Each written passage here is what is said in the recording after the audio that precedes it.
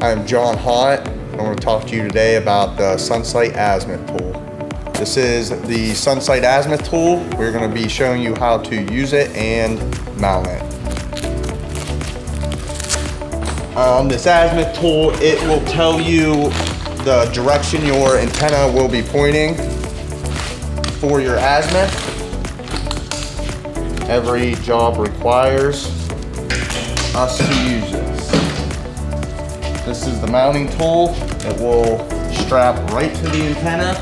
Using this, it will go behind and push right in.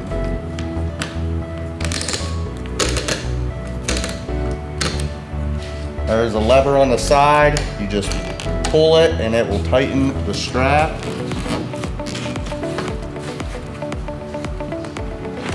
This is the tool itself.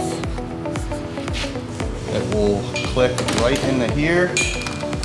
Tighten these knobs. And be sure to always safety off your azimuth tool to your antenna. It can be in multiple orientations. It can be facing the back, the left, the right, or the front. Once the azimuth tool is mounting, we're going to power it on. Power it on. And we are going to go into your phone settings. Go to your Wi-Fi and AAT 9011871 should pop up. You click into that and this could take a few minutes for it to link up to your phone. As you're waiting, you can go into your Safari and go into aat.sunsight.com and just wait for your Wi-Fi bar to come up and then you will be connected to the tool. Be sure your azimuth tool is always fully charged. Sometimes it could take up to an hour to capture azimuths and when it wants your azimuth tool to die. There is a link light that will turn solid green once your phone is linked to the azimuth tool. Once you are in there, you will create a new profile. This will be an example. Put your site name in, your sector, antenna position. Look for your azimuth, your down tilt, your roll will always be 0. Mechanical down tilt could change. Submit. Once you have that first profile created, you can clone it and change the sector and your azimuth. And then do the same for gamma. Once your profile is created, you go back to your alpha sector, full capture, and you are looking for 0. I think due to the location, the actual azimuth will not come up because we are inside of a building, but you will come to this screen. Your target will say 0.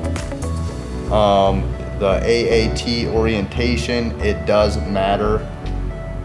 You can face left, back, right, front, depending on where you put the azimuth tool on the antenna. As now you can see I'm on the left side, so I will go to the left. Once you have that all done, you capture, it will count down 6 seconds, and you can see that stuff's not right on this one, but it will all be right. Another thing I wanted to mention was the tilt and roll. So if your tilt and roll is not 0, your down tilt and roll, you will go to menu, tilt and roll calibration, and go through these steps. Approximately 2 minutes it will take you to calibrate this.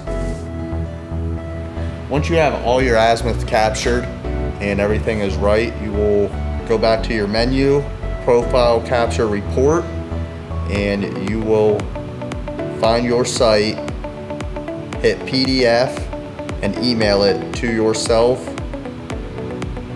and that will eliminate you having to turn it back on, link to it, and send it to yourself at a later date for the closeout package. It's just way simpler if you do it at the time you have it on. And if it's the top hand up there, they can email it to the foreman or themselves. Once everything is done, the tool always goes back in the case. It does not just float in the truck. That is what this nice bag is for. Let's use it. To unhook it from this, there is a little lever right underneath. You just push it towards you and lift up.